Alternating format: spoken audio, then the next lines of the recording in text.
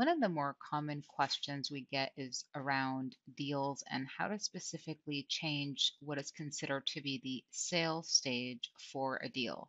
Now, this could get a little bit sticky beyond your standard just changing values because, number one, there are various deal types. In this example, I'm on a landlord rep, and the way the system is designed is that it tailors some specific sales stages based on the record type. So if you had a tenant rep or a seller rep, the values for sales stage may differ. On top of the fact that the sales stages will vary based on the record type, is that you could reorder, relabel, rename, remove, or add values in the sales stage. And so to do that, you'll have to hop in the back if you're the admin and go to Setup, and go to the Object Manager to select Deals.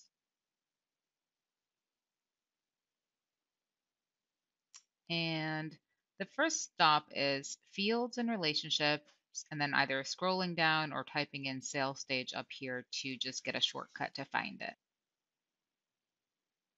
Once it's been found, click on the sales stage link.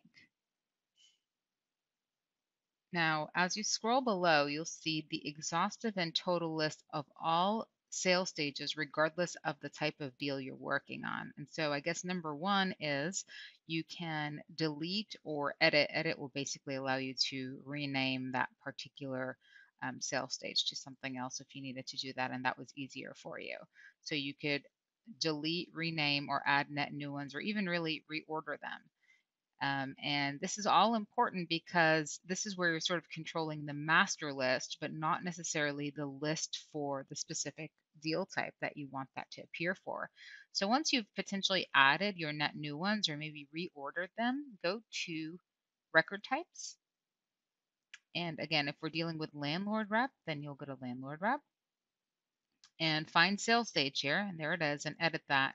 And here's where it would show you the specific sales stages for landlord rep. And so if I didn't want, let's say, need analysis, I could remove that. But if I did want, let's say, long list, then I could add that. Note that from here, you can't control the order of the sequence that it appears in, because that would really be done back at where we were before with fields and relationships and sales stage. So you might need to toggle a little bit back and forth to decide on the order of how those sales stages appear, right? So the reorder would, in this case, even though it's the master list, sort of work in a sequential fashion, if you will, and then allow you to potentially move some up or down.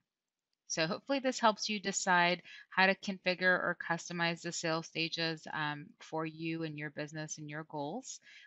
Feel free to reach out with any questions on this front.